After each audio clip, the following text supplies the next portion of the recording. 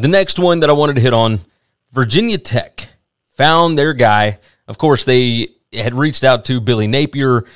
They reached out to Dave Clawson. Napier took the Florida job. Clawson signed an extension with Wake Forest. They ended up going with defensive coordinator Brent Pry from Penn State. Details of the contract aren't finalized yet. They'll end up releasing it because they are, in fact, a public school. But Whit Babcock, I think, got a good one here. Brent Pry has been coaching for 30 years. He's 51 years old. He's been with James Franklin for forever, since the Vanderbilt days.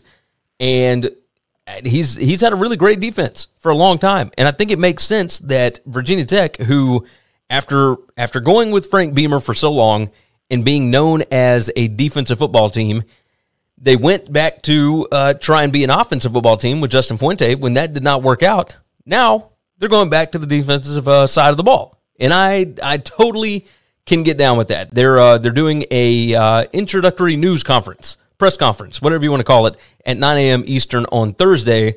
But they've already announced this. Like, Brent Pry is going to be the guy. And, you know, I mean, you look at all of his defenses at Penn State.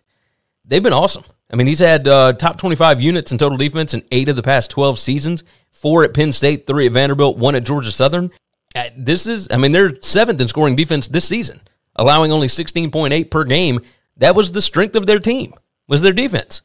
I kind of like this for Virginia Tech. You get a guy that, you know, it doesn't have a lot of buzz. He's not flashy, whatever, but he knows one side of the ball, and you think because he's been around for 30 years doing this is somebody that can build a program, and I like it. I'll wait and see. Not that I dislike it, I just don't, you know, I'm not going to make a judgment off of his hire yet. Yeah, I mean, none of these, we don't know that any of these are actually going to be successful. I think we feel good about Brian Kelly, and I think we feel good about Lincoln Riley, but at the end of the day, there's been quote-unquote home runs before that just did not pan out. I'm not going to say this is a home run, but I like the direction they went. I think this is good. I think he is somebody that looks like he will fit in Blacksburg.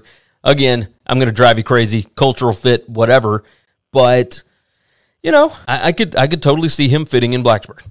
Thanks for listening to the Winning Cures Everything podcast. The website is winningcureseverything.com, and if you want to connect with us, we're on Twitter at GaryWCE, at Chris B. Giannini, at Winning Cures, or you can email us, Gary at winningcureseverything.com or Chris at winningcureseverything.com. Subscribe everywhere you need to subscribe, and we'll see you soon.